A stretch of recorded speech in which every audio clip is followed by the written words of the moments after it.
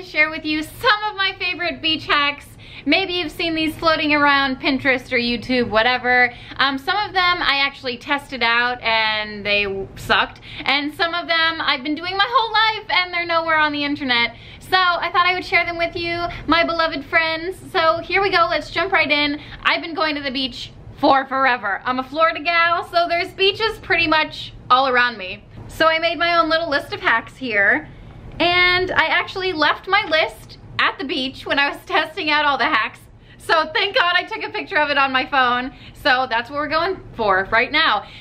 Okay, the first hack, you've heard it all before. Baby powder. Pack some baby powder in your beach bag, and if sand gets stuck to you or your kids, you can just douse it all. Well, you don't even need that much. You just, you know, splat a little bit on you and the sand comes right off your skin. It's magic. I don't know the science behind it. I'm sure like either cornstarch, would that work just as effectively? Try it out. Okay, here's another one. Use a yoga mat instead of a beach towel.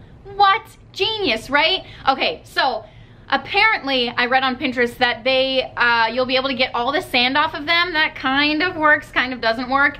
But they are a little more cushiony and they're waterproof, right? So there's that right there. You might enjoy that more than a towel. Okay, one thing that you can do is when you take your shoes off, when you get to your spot, you know what I mean, on the beach, is to put your sandals or shoes, whatever you're wearing, face down so that the sun isn't beating on them, and then when you go to put them on to go for a walk anywhere, they're not scalding hot.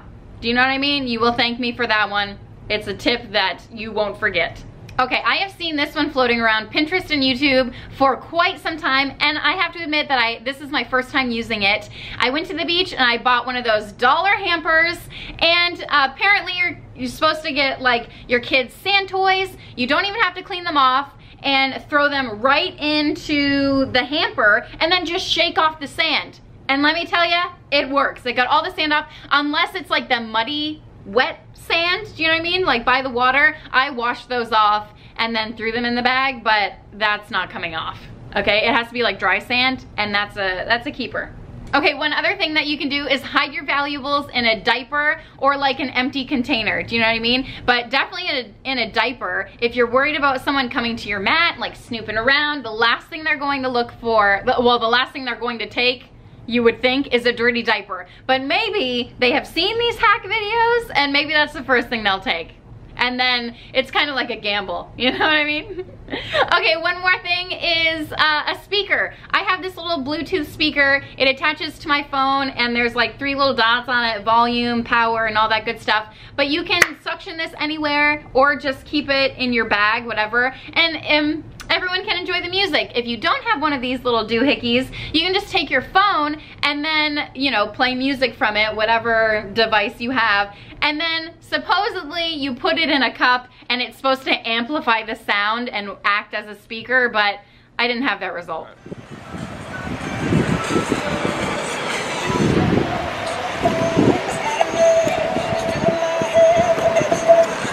Nice.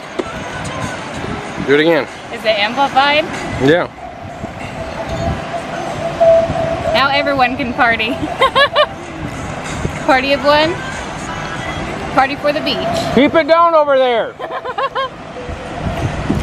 Someone says too loud.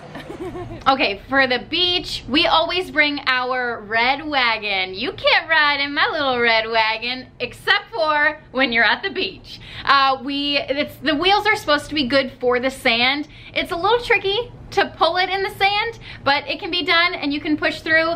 Back in my days of being a non-mom, going to the beach meant like one bag and a towel and like a book or something, a radio.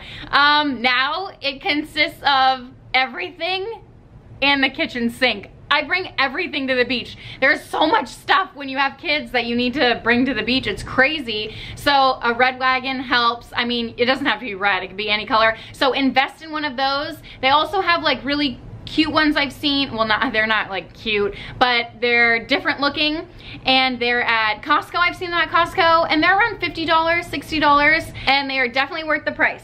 Okay, next thing on my list, Oh, is a tent. Also invest in a tent. We have just a pop-up tent that we bring. We don't mess around with like the little screwy umbrellas that give you like this much shade for one person. Like, we're a family of 5. I want my whole family to be able to get in the shade at once because the sun, the UV rays, I don't love them, and you know, it's hot at the beach.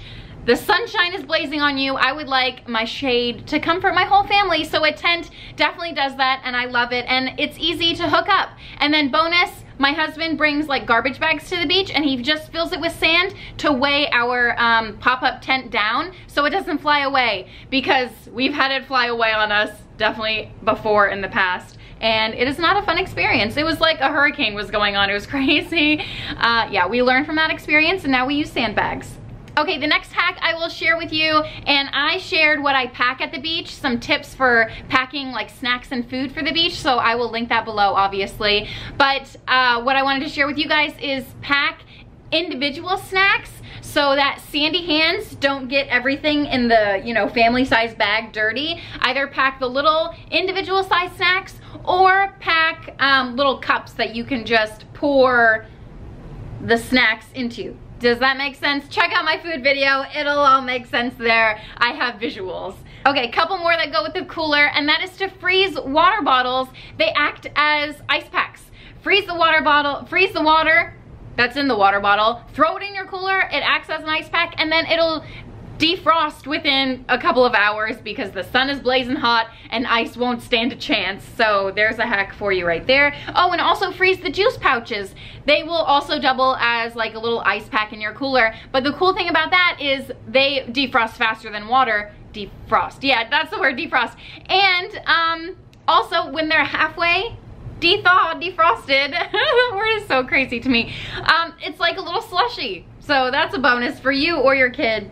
Also, another thing that you could freeze are the yogurts in like the squeezy tube. That's an easy, pretty nutritious little treat for your kids as well. What I like to do at the beach is keep a bucket of water, just like a sand bucket full of water, by our pop-up tent or by your towel, whatever you have. And that way, whenever you want to reach in the cooler or grab something, you can just wash your hands in the bucket of water. I mean, it's not like you're actually washing your hands, but you can get all the sand off your hands. I just put ocean water in there, so like how clean is that? All the bacteria, but it's cleaner. Well, okay, it's not clean, but you get all the dirt off your hands. Okay, I don't know how sanitary that. You can get all the dirt off, dry them off, and then use some hand sanitizer. How about that, okay? Are we settled?